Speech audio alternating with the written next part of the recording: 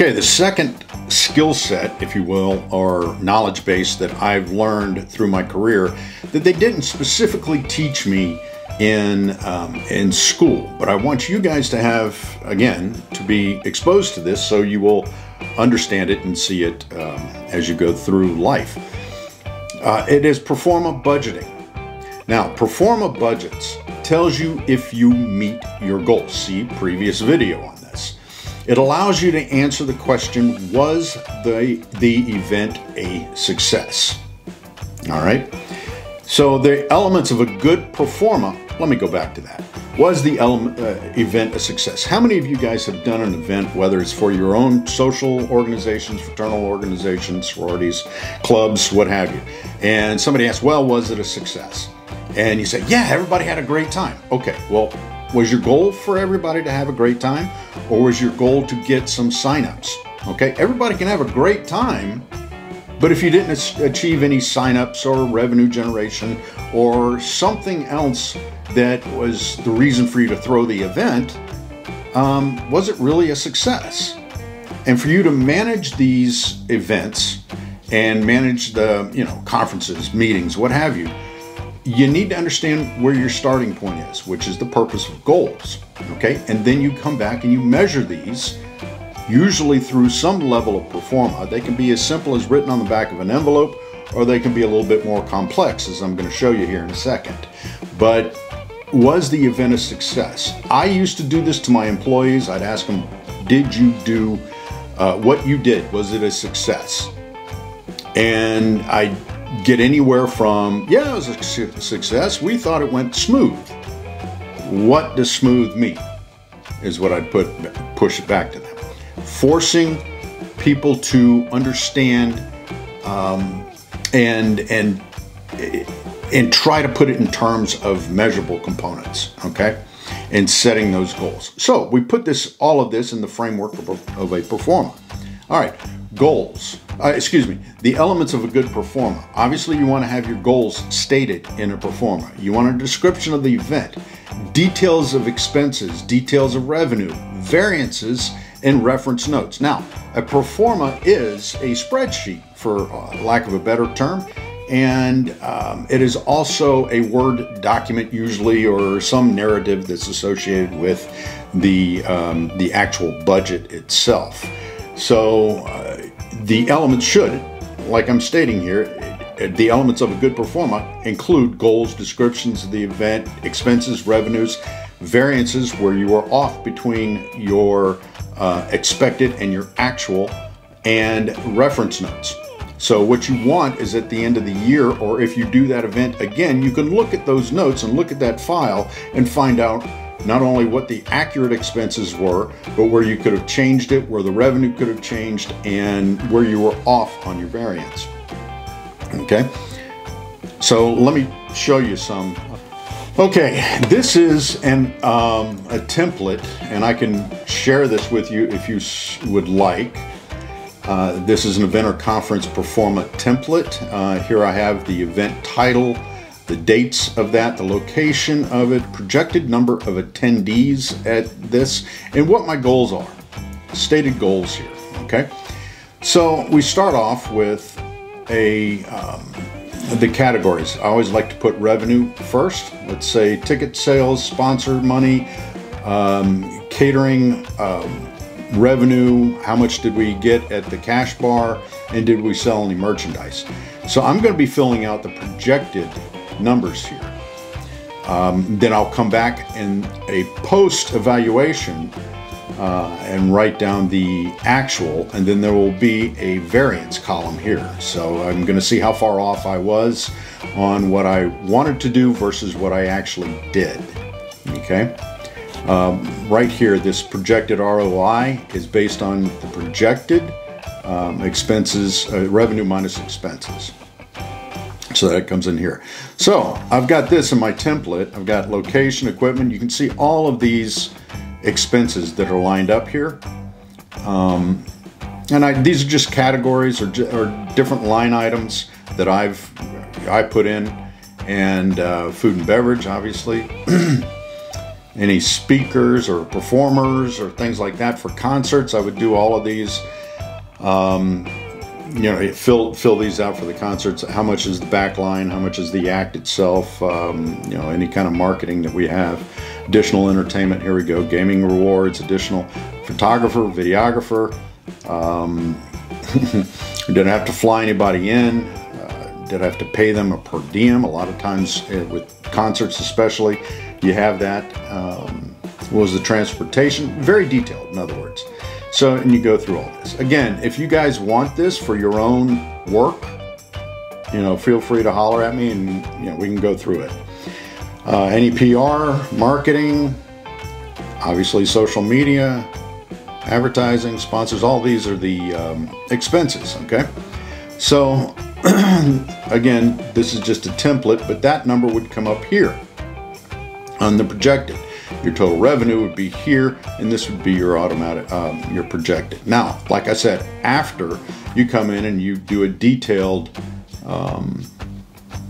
you fill in these categories for the actuals on all of these, the expenses and revenues, and you tell what you did. So this is the big number that you're looking for.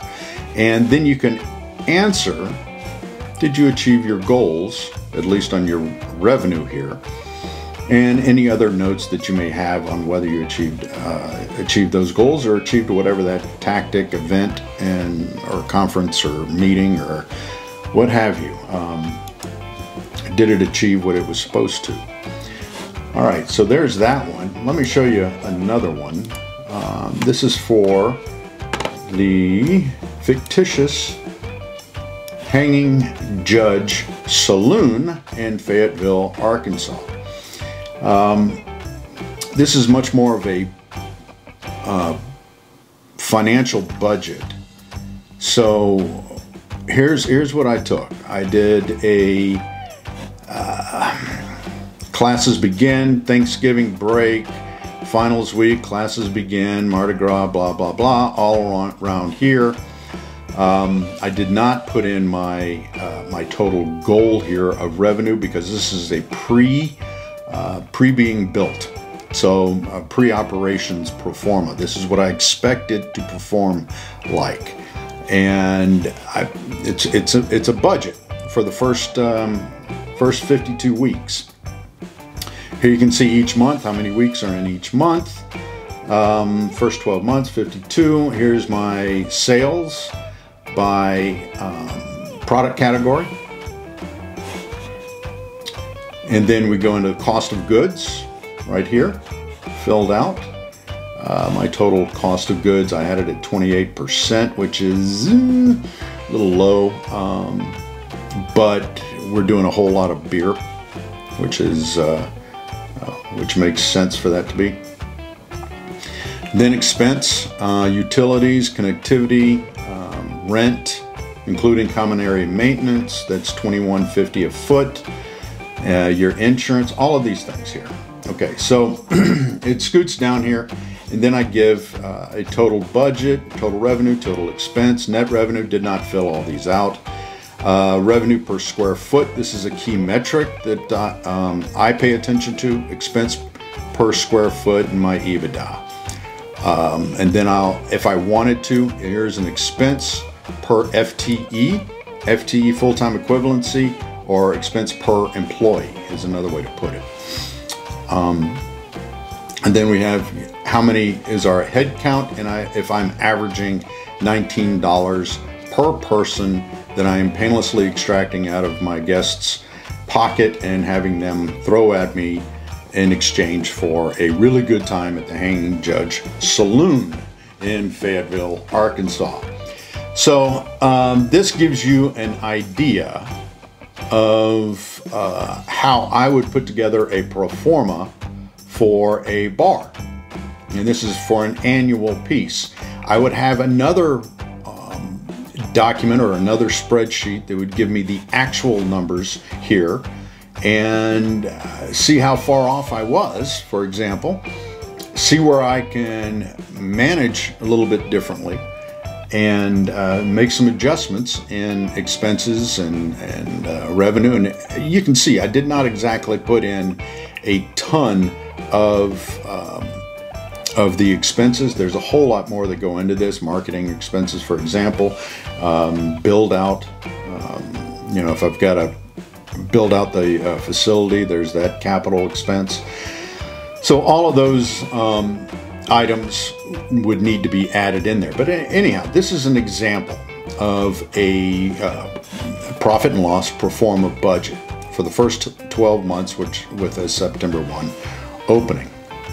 By the way, extra points if you guys can tell me any bar that is for sale in Fayetteville. Would love to try to open one there. So anyhow, back to me. Here's an example. These are two things, the goal setting and the budgeting, pro forma budgets, that I wanted to give you at least a little taste of before you got out of my class. And I'll tell you how I use this. I would, in the casino business and the restaurant business, if they wanted to do, you know, I don't care what act, they wanted to bring in a concert, they want to do a car show, a, you know, hot air balloon, a slot tournament, what have you, I would have them fill these out prior to the physical quarter that we were getting ready to go into for their planning. And if it did not hit a certain return on investment, which I had stated as our goal, it would get declined. They'd have to go back and do what we call penciling out, which is sharpening your pencil and trying to figure out where you can get a better movement on the revenues and expenses. Now, there's a caveat to that. There's always a caveat to these things. If your goal is simply to generate awareness, then this may all be, you know, expenses. There may be zero revenue associated with these things. So I would go back and say, well, what is your goal? If your goal is to generate a certain awareness or generate a certain amount of traffic, not necessarily revenue, then okay, is that in the grand scheme of things, and this is where I would look at it, in the grand scheme of things, does this fit within the total budget and where we want to go as a company? All right, I hope that makes sense.